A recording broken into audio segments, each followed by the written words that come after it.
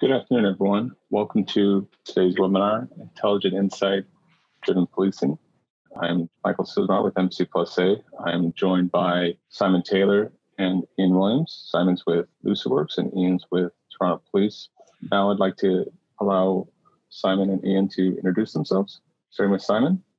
Thanks, Michael. Hopefully you can hear me okay. Yeah, so I run all of our channel and partners at Lucidworks. Pleased to join today. We've got a really interesting set of content here, but just in the context of MC Plus A and Toronto Police, we've been heavily involved in everything these guys have been doing as they try and bring to light a new approach to insights for policing. So yeah, I'm very keen to see what questions come up today and see what people think of the content. Hi, everyone. I'm Ian Williams, the Manager of Analytics and Innovation with the Toronto Police Service. We're happy to be here to discuss some of the work we've been doing with MC Plus A and Lucidworks around our global search platform, which has a lot of potential, even based on where we've come so far. And so we'll talk a little bit about that journey and where we see the opportunities from here. Thank you. Okay, so let's make a start then. So in terms of the agenda for today, we're focusing very much on framing our discussion around insights into three core areas, which is the first one is to do with incident reporting and how a number of different trends and directions are forcing police forces, LEAs, to go and think about how they streamline their incident reporting and particularly around looking at legacy content sources on legacy systems. The second one is more about the proactive integration of what's going on in the community today and how that can improve the way we anticipate a particular scenario that a police officer will be facing, or more importantly, trends and directions and thought and sentiment that's going on in the communities that police officers face. And then the third area is just something we wanted to touch on towards the end, which is we live in a very different world today. A lot of our police officers are on the front line, are put into challenging situations and therefore suffer as a result of that. And really some of the HR type aspects or things that relate to really supporting a police officer in the right way so that we can gain from more insightful approaches. So this is really sort of three areas, and there's a lot of great content in this, and I would really urge people as we go through this to ask questions as well, or we can wait till the end as well. Just in terms of slides though, the first thing I sort of really wanted to talk about very much is really a couple of directional pieces of information that we've gained from a lot of the analyst research that we tend to do with these types of sessions.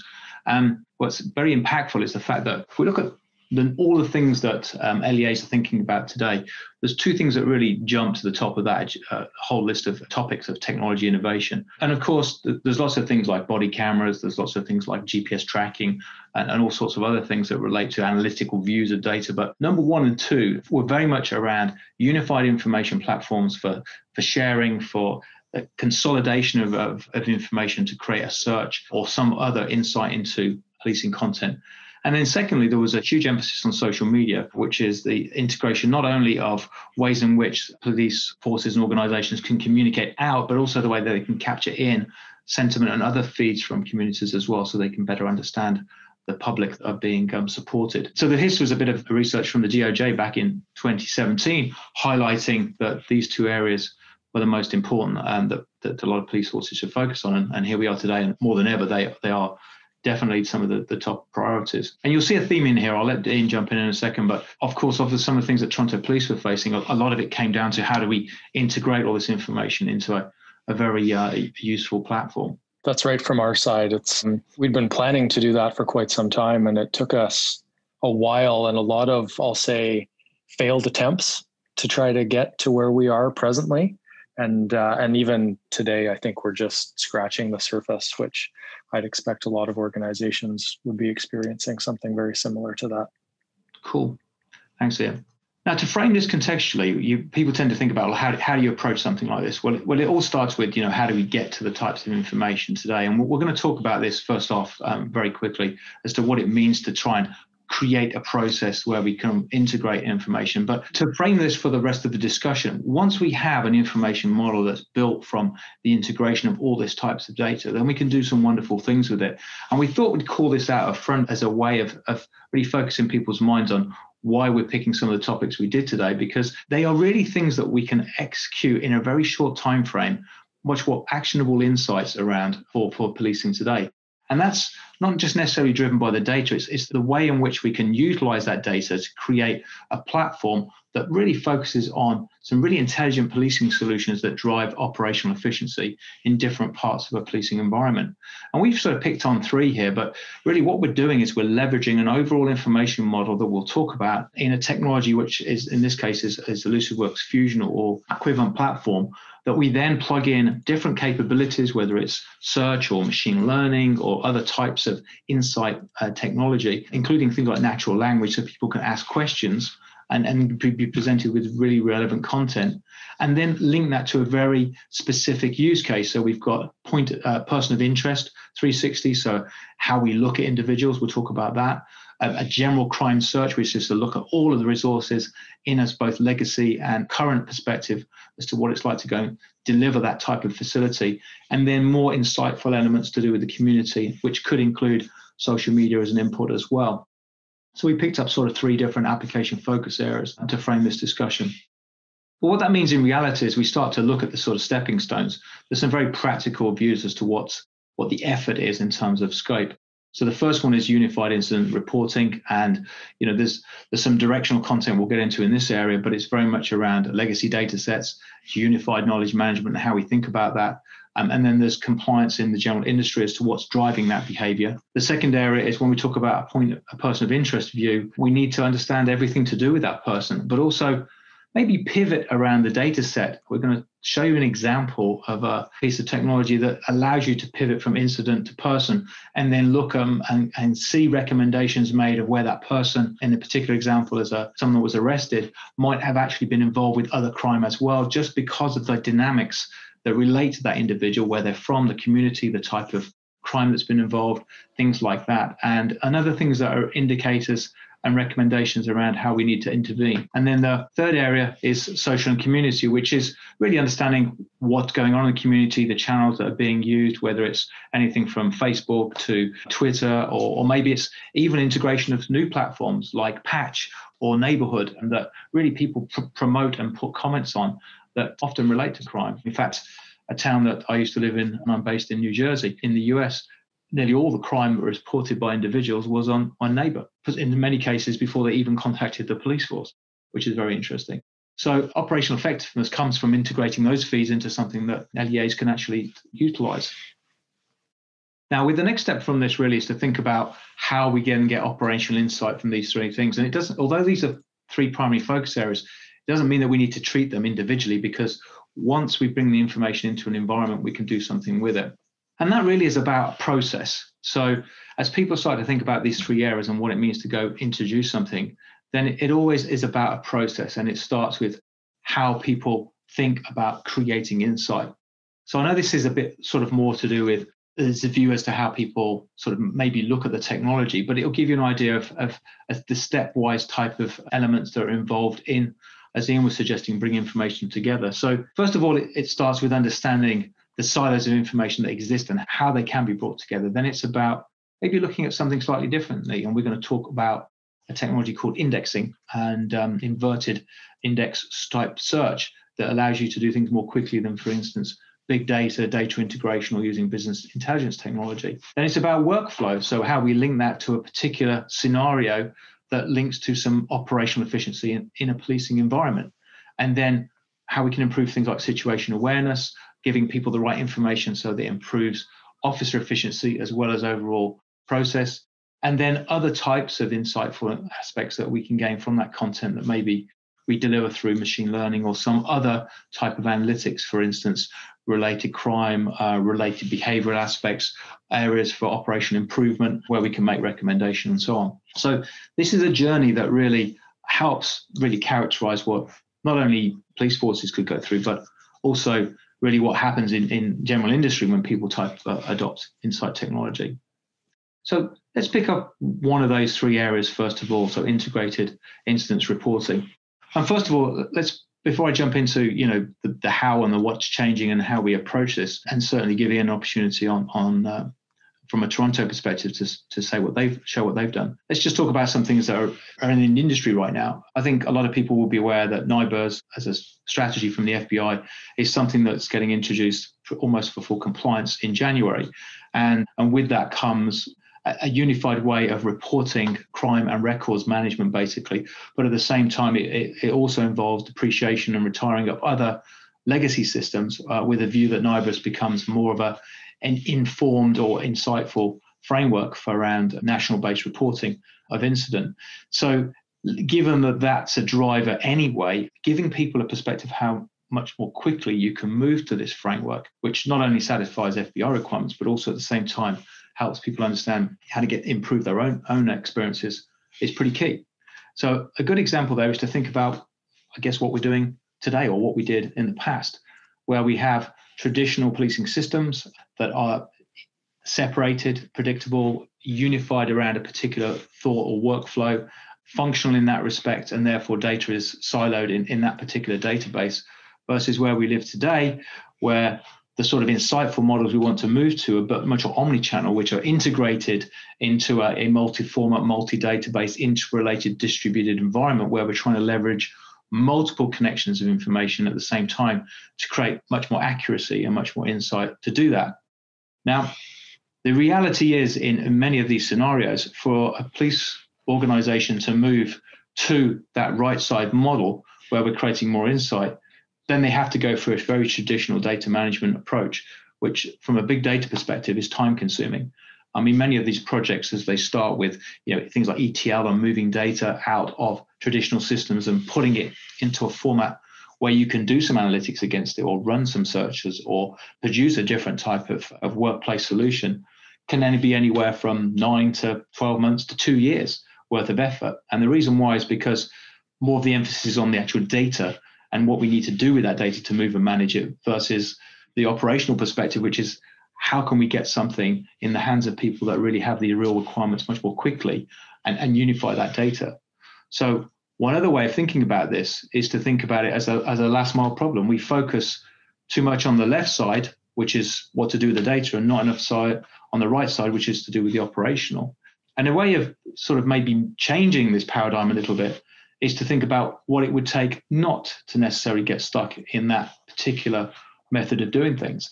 And if we focus on reducing time to value, which is how do I think about what the operational view of this looks like and what it means to bring information together from that perspective, then we start to look at technology differently. And this is where insight technology comes in. And this is also where Lucidworks comes in as well. So this isn't really an infomercial for Lucidworks because obviously Toronto have really experienced a journey here, but it just shows you that you can take data at rest or in operational source, index it, bring it into an environment and put it into a situation where you can utilize it much more quickly today than a traditional process of trying to bash applications and systems together. Because the applications and systems are still working fairly well. It's just a case of creating that insight. Now with that, I'll ask Ian maybe to jump in a little bit to what's been going on at Toronto a little bit and to give you an example of the reality of doing what we've just been talking about. Absolutely. Thanks, Simon. I think what you've just heard is a very brief summary of the reality that a lot of law enforcement agencies face, ours included. And in the presentation, we have I think a really concise way of explaining where we were compared to where we need to be. And that being where we had historically focused on a narrow version of the intelligence cycle, which was the slide where we saw one system really, and having to manually go into that system, extract insights piece by piece, put them together, assess them, package them, and then move on to another system. And the number of times that you would have to do that really exponentially added time, effort, and the likelihood of missing something as well. And when we compare that to where we are today with so many different systems, the nuances within those systems and the content that you need to be able to search, it's extremely important to be able to have something like what we've implemented, call it Global Search, that touches on a number of operational sources of data, historical and current, and it connects those inherently for whomever the operational user is. And so when we do that, there's a number of substantial benefits. And part of that maturity model for us has been preventing or at least limiting the number of times that our organization has to make copies of data. And Simon touched on it a little bit with the ETL process and making a copy of data so you can move it to another place, whether that's a warehouse or a data mart, and then build reporting off that. Or even just an analyst who extracts using Excel and a database connection, stores on their local computer or a local shared drive a copy of that data. Maybe they're putting it onto USB keys, transferring it across computers or sharing it with other people, potentially even in ways that you don't want them to be whatsoever. And the risk and work effort required in that is so substantial that when we look at where we are going, and in some cases where we are at Toronto Police Service today, is making available one place to search for information. And so that place, as I mentioned, we refer to as Global Search, which touches on repositories of information, so current and historical systems, file shares, which are both investigative and administrative. And so we recognize, of course, that a lot of this use case is focused on solving crime problems and looking at crime reporting to try to understand who was the likely perpetrator of this crime.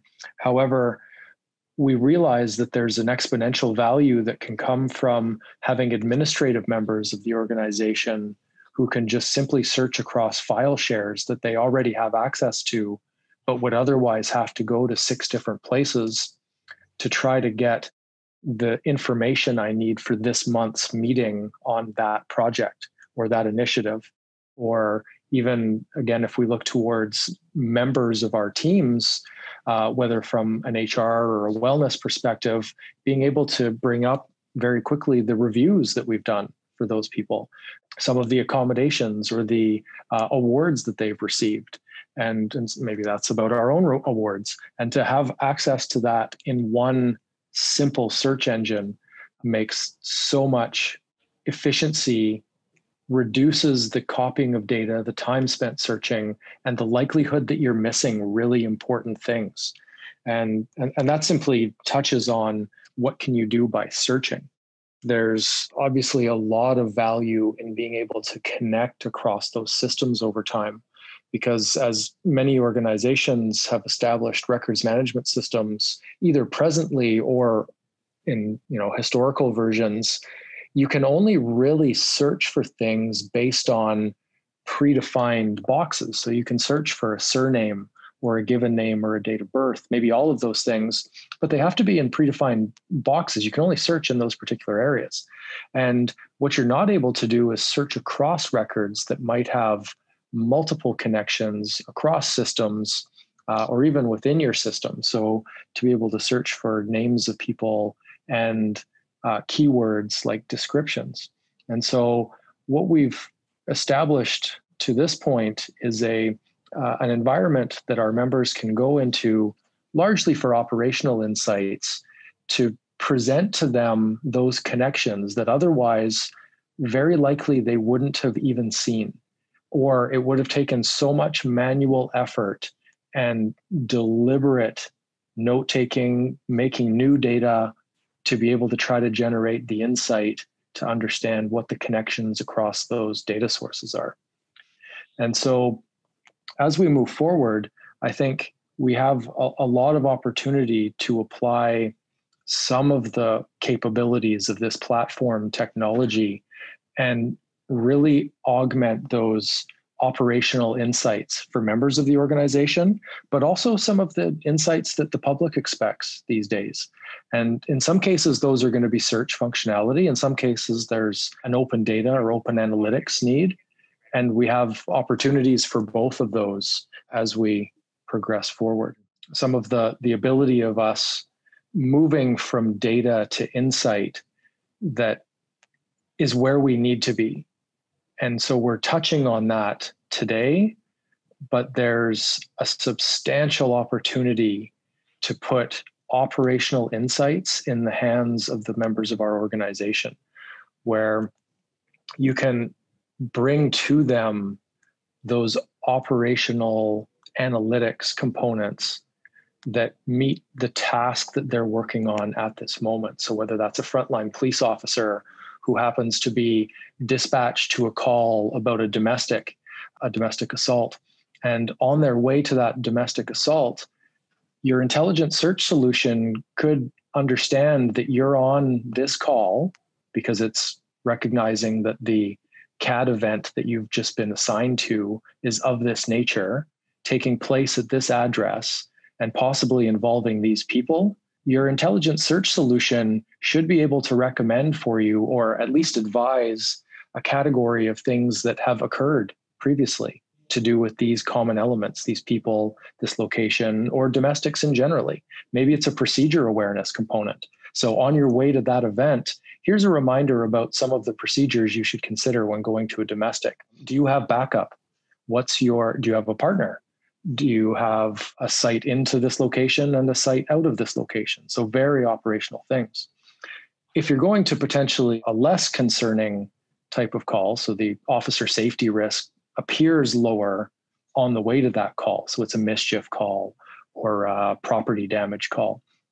And you're on your way there. However, the location where that call is generated from happens to be a gang territory, or happens to have a number of people who have warrants for their arrest, or has people who are known to want to commit suicide by cop. There's a number of capabilities that you can generate those operational insights in real time based on data that already exists in an insightful manner.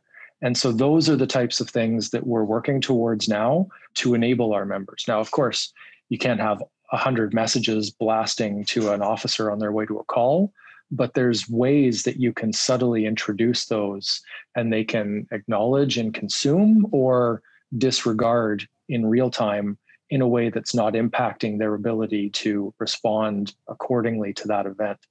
And so those are some of the approaches that we're looking at as we continue forward. And I'll pass back to Simon to discuss a little bit more about solutioning around some of these needs. Thanks very much, Ian. And just picking up on that slide a second as well, all the things that you're focusing on right in today are very much on that sort of in that diagram right now. Less to do with, hey, let's move and manage the data, because it's already in a framework that you can do something with.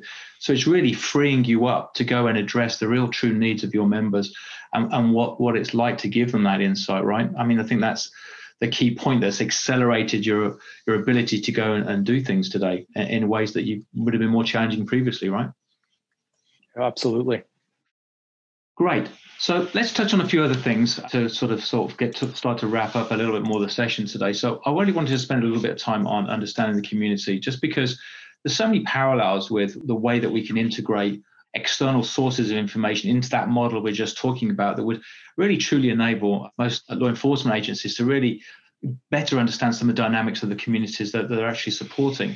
And sort of one way of looking at this is to think about, okay, well, social media we talked about briefly up front, but again, some research actually within the last 12 months by one of the leading analysts here really showed that almost 97% of law enforcement agents use social media in one capacity or the other today. And that's to help solve crime, to help understand patterns of behavior. But the way that we can pivot on that and use that information to better inform community, better understand community, gain an understanding of sentiment or what's actually going on in communities is data waiting to be integrated in the type of framework that Ian was talking about, that can in turn alert officers when they're in particular situations. So we see this as just a simple way of just adding another data feed or set of data feeds into that framework we're talking about. And the power then of bringing that type of content into a model where you can start to relate by person, by activity, by territory, street, location, policing district, whatever it looks like, means that we can do things that we weren't able to do as easily. For example, we can inform the community about directional things that would have been traditionally harder to alert. I mean, just imagine what we do with amber alerts today and silver alerts today being pushed out through community frameworks where we can localize more specifically where that need is versus just having it on a billboard on the highway, as an example. Also, we can gain public assistance more specifically in areas where we're more challenged. I mean, for example, again, I'll speak to my own experience in New Jersey, where car theft was up considerably over the last 4 or 5 months in particular areas of New Jersey. There are lots of reasons why we could sort of speculate why that's happening. But in reality, getting the community to understand what proactive behavior looks like, that's all been delivered through social media, but as a one-off event, not something that's coming directly from policing systems. There's the idea about transparency and trust, which is a two-way street for sure, but these types of platforms enable that to happen. We talked about missing persons with the Amber Alerts as well, but also there's the proactive intelligence, understanding maybe streams of behavior and things that we weren't aware of because we never really brought the right set of data together to really truly understand how one thing could impact another. Good parallels outside of policing where that type of thing exists today are things like healthcare. When we talk about population health, where we're looking at the dynamics of healthcare in a community when people are looking at chronic disease or patterns of behavior that relate to maybe a water incident or something that's environmental, and then using that as proactive intelligence, you can take that same idea and relate that to a community policing model as well, where we're integrating social behavior. So lots and lots of potential here, and this just ends up being another type of insight. Now, what this does mean, though, and I wanted to show you an example here of something that we've looked at previously, is a few years ago at Lucid Works, we started doing a fair amount of work on policing data, and there were a number of public data sets available, and this one is based in Texas. But to give an example of really what it means to pivot around data, and this example here I'm going to show you isn't really designed to really replace or really tell people something they already know about their own policing systems, because the majority of this already exists today, but there's a concept here that I think is quite important. So in this particular example, you're seeing the idea where we've got a secure platform here around intelligent sort of analytics. This particular platform is built to really give you a dashboard and a view of really 3 or 4 types of perspectives on data. One is incident, one is people, one is cases, one is officers driven, and then there's geography, types of crime, things all built into this type of framework. But in this particular example, you see we're highlighting things that summary information about crime, and then we can look at different aspects of what that looks like on different days of the week as we see fit. But in this also example, I'm going to drill down specifically and say, okay, well, if I was interested in a day, which might be Wednesday, for example, and now I want to look at crime related to maybe a single family residence, I can drill into that specifically. And now I want to look at the people that are associated with that particular type of crime area.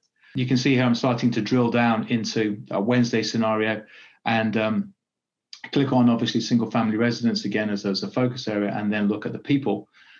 As we start to look at those people in that area, we're starting to sort of get different dimensions of what people looks like, and both graphically represent them. I can now reduce the time. I want to look at the community of people by date as well. And I also maybe want to drill down and say, hey, I'm going to look at male white guys. And I'm going to go and start thinking about maybe how that relates to the data set I want to look at. And then maybe look at different types of crime that are related to that, which could be burglary, theft, and auto theft as well. To give the example I was just talking about in New Jersey. But then I might want to then go and look and say, okay, well, who's been arrested as a result of that in my area? And I'm looking at a geographical disbursement here, but I'm now going to zoom in and say, well, I'm going to go and look at who's been arrested. Now I'm drilling down very specifically and very quickly to people of interest, persons of interest, and I'm now relating that to geographically where these incidents occurred.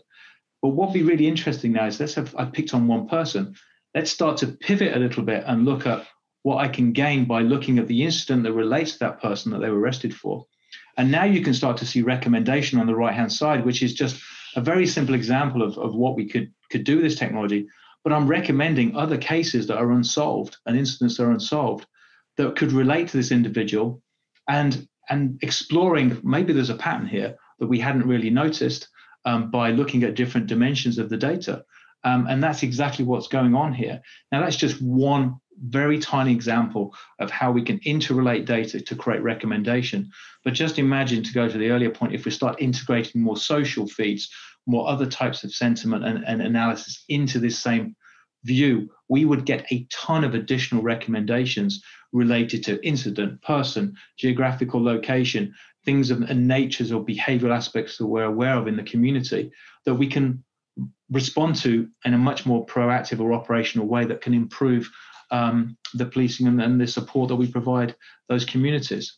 So I just wanted to share this with you because this would bring something a little bit more to life in this area as to what this sort of visually looks like. Ian, I don't know whether you had any comments on this. I know this was an example we talked about previously, but there were lots of directional stuff I think Toronto's trying to do in sort of these sorts of areas as well, right? There is, yeah, and especially in our perspective, that connection to the community piece is really important. So we're really exploring a lot around the concept of CRM or some of that customer relationship management type of platform work, and this speaks to that. Both from what are the needs of that community, and I fully expect that we get towards, as Simon was mentioning, the messaging to that community, and that could potentially be two-way messaging as well, which we're incredibly interested in. And I think there's going to be a lot of opportunity with that. And as we move towards a discussion about supporting officers, that CRM perspective from ensuring that we have an awareness about our members is critically important too. And I'll let Simon transition from that. Thanks, Ian. So the last area I just really wanted to talk about and get the conversation going around was supporting officers. I've got a good number of friends of mine, particularly that are officers as well, and they're challenged in doing the right thing and actually the scope of what they're dealing with today in a lot of different areas globally. And now I'm British originally, and the communities I deal with and I'm aware of in the UK, what they're dealing with there is no different to what we deal with in the US. But it also comes down to understanding what the needs of the officers are. And what's interesting about this is if we look at, again, some of the analyst feedback in this area, and this was a really recent bit of research from Gartner, leading technology analyst in September this year, highlighted the fact as a statement that by 2023, 30% of law enforcement and police services will leverage insight systems for personal organization effectiveness. Well, what does that mean? That means they're starting to look at really what are the challenges of the officer? How do they try and improve and support the officers in the right way? And there are various different things we could focus in on. And I know a very popularized statement or phrase is blue flu, for example, where people sort of take themselves out of these scenarios and go on some extended leave for health reasons. It's often a reaction to something that they need better support on. So given that insight perspectives, what does it mean then to try and think about how we go and address this? Well, one way to do this is to look at really how officer data is stored, how it's collated and used in an insight fashion, and what does improvement look like in this area. So just giving you 3 examples that came out of that analysis from Gartner, where we've got a lot of data that's stored in very decentralized sources. It's really hard to combine. Again, the same type of framework we've just been talking about can bring that together in a much more insightful way. We also look at everything that's incident related. So that pivoting aspect I was talking about with community, again, can be used to better support the officer and understand where we need to maybe improve or where we need to change the way we're looking at indicators of performance, but also where we need to maybe improve training or other types of supportive environment.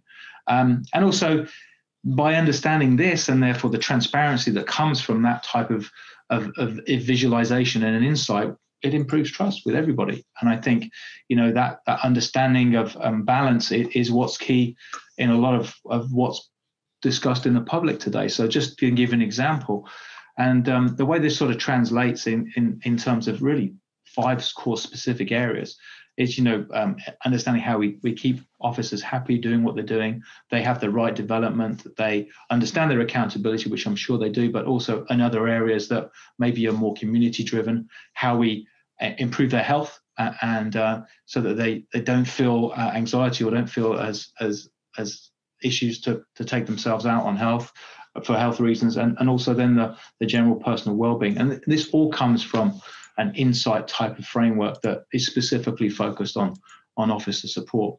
So I wanted to touch on this because it was just another one of those 3 use cases we talked about up front. Now, just before we summarize, and I sort of hand back over to Michael and Ian to talk about key takeaways, just to recap what we focused on. So when we started at the beginning of this session, we talked about how technology can be used to go and focus in 3 areas of person of interest, 360, a crime search, and a community insight, with the main drivers being how we can do unified incident reporting, how we can improve the relationship of information so that we can get better intervention indicators and also make better recommendations on a particular POI type model, and then the community side of things as well as another type of way that we can look at integration of data for improvement. So with that, let me hand this back to Michael and Ian to talk a little bit about some key takeaways here and what we might want to think about moving forward. Thanks, Simon. I'll just speak to a couple of the takeaways that we've had so far on this journey, where really our objectives to improve the visibility and connectivity across our sources has added a level of effectiveness for our members where they're seeing things that they wouldn't have otherwise. And they're also saving the time that it would take to search multiple repositories. And in terms of bringing enhanced insights to investigations, we've found that just doing one search can bring you in the right package so many more insights than you would have gleaned otherwise, and in a highly consumable way, which previously, as many of you would know from RMS search functionality being as basic as it is, you're never getting the key information highlighted to you. It's not often sorted by how relevant it is to what you were looking for. And it's absolutely not connecting things across systems, which we're able to do today.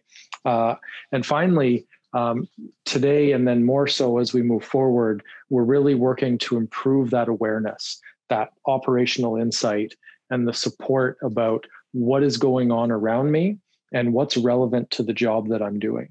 And so those are the big things from our end that we're taking away from this and we're leveraging as we continue forward.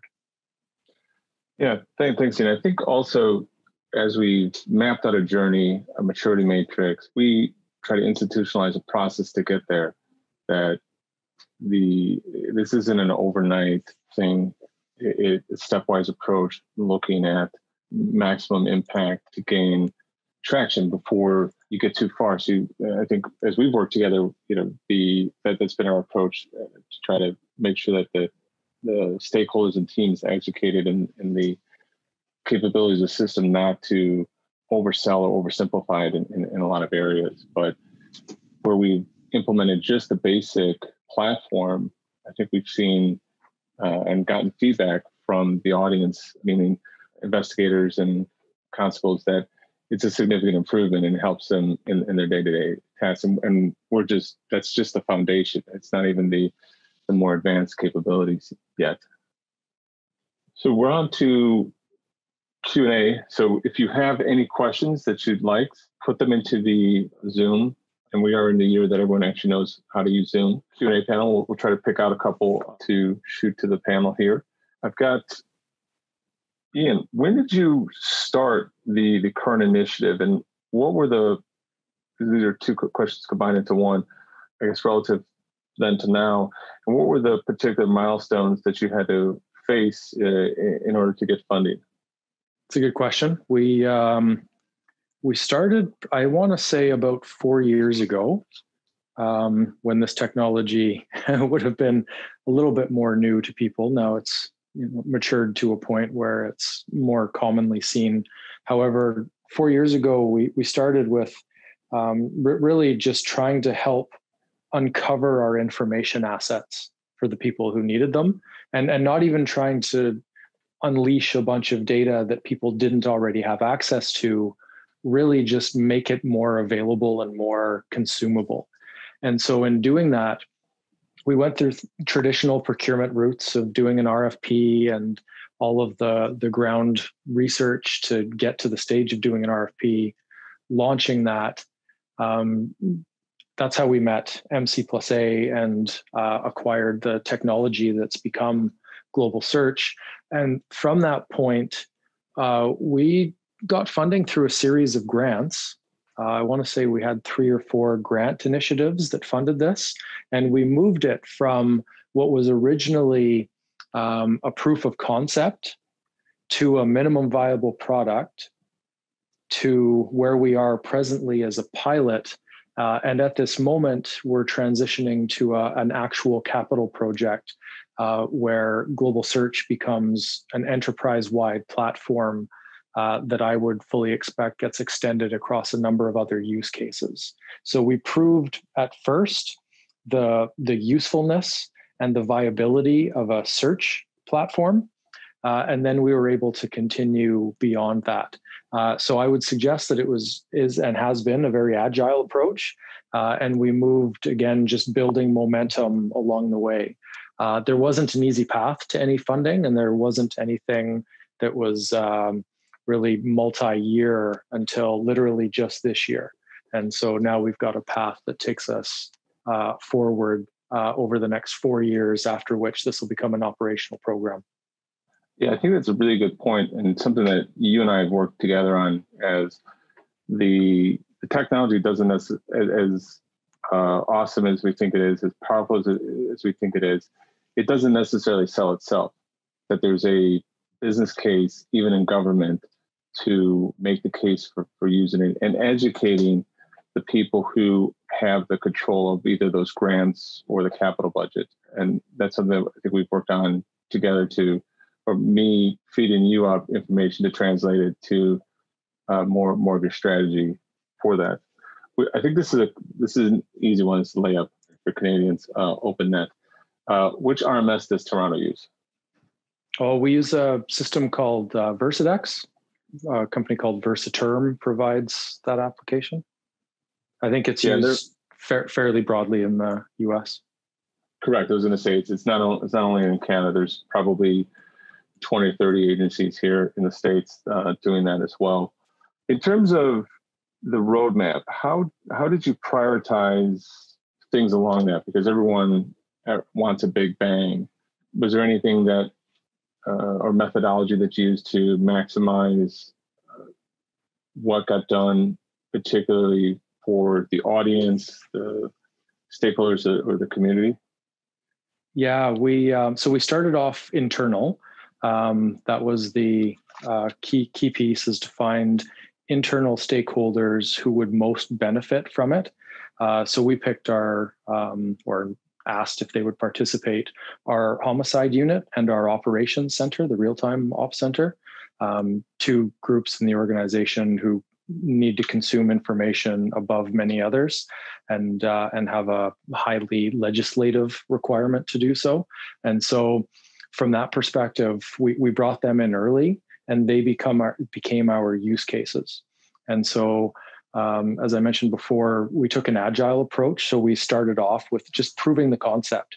Would this work, and would members of our organization use it if we had it? So we did start off really small grants, small scale, small timelines. And then we moved forward with each phase from there. And so the roadmap really looks like a gradual scaling of the capabilities and implementing across an organization. So whereas it started small, and would this concept even work? What kind of data can we put into this? What sort of work effort is required? What sort of technology, like from a hardware server perspective, would we need to procure? And is that feasible? And then we procured it over time. So the smaller grants at the start, we procured the hardware that we use today, and the storage from a server and data perspective that we use today to leverage the licensing that we need to make this product and platform available widely. And so Global Search scales from there, where subsequently became a minimum viable product. So it worked on a relatively small scale and for a small group of people. And then that merged into the pilot phase, where we are today available service-wide and using a high value live data source, which was considered very problematic from a lot of members of the organization, from a limited capability to search and retrieve relevant information. Okay. So here's a question. I'm going to change it a little because it's something that I know that we have tackled directly. So how is implicit bias such as race being handled in the existing data when being fed, as to not create negative feedback loops within your insights and algorithms? Good question. We've actually turned off a lot of the AI ML capabilities. So we're starting right at the outset with basic search functionality, and we're not driving insights that are much beyond combining relevant results. So based on the key terms that are provided, we're really just giving the direct search results across those systems. So we're not doing things like the recommendation for people like you, members like you searched for this, you might also want to search for this. Or even for you as an individual member, it's not recommending things like you recently searched for these things, you might also want to search for these things. So we're not doing that. And there's a number of reasons that we're not doing that. One is because of the implicit bias within that data set, and we don't want to infer things that ought not to be inferred. And then the second is really important because from an investigative perspective, we're not at the point where we want to be able to make recommendations to investigators that they wouldn't have otherwise arrived at themselves through the course of that investigation. So as many of you from a law enforcement perspective would know, as you do an investigation, you'll uncover evidence, and the evidence is presented sometimes. Sometimes you find it because you followed these leads. And so in following those leads, you need to be able to demonstrate the steps that you took and how you came to recognize that piece. And some of the recommendation capabilities, although likely very useful, we haven't turned those on because we don't want to put in front of somebody something that we can't explain in court reliably how they came to know that. And so although those functionalities are there and they are likely very, very useful, we're not going there yet. We're taking a relatively slow path. And as we do that, we're going to examine very structurally and possibly with input, actually definitely with input from the legal community, likely input on those subjects from a broader community as well. And we'll probably co-design some policies around the usefulness of that. Yeah, I think that was something that was very interesting and we worked hard to prevent. And that is to say that based on the data and trends, naturally machine learning algorithms would hone in on those and potentially subject people to a negative bias. There are opportunities that we've discussed to look at trying to find processes that some of the best investigators use and then institutionalize it through algorithms so that younger, because we had Stacy retired, for example, and I felt like this is someone who's been on the force for 30, 40 years. How can we transition how he would go about the investigation to someone who just came from the academy? And I think there's opportunities there to work through it. But overall, we've taken a defensive position because the last thing we would want is to solve a crime, but then weaken the legal portion of it because of something like that that's not been, we don't have enough precedent yet for it. But that is something definitely to consider on both sides, how it can be used and how not to game the system, so to speak. There's another question here. How have you handled the scale and sheer volume of data?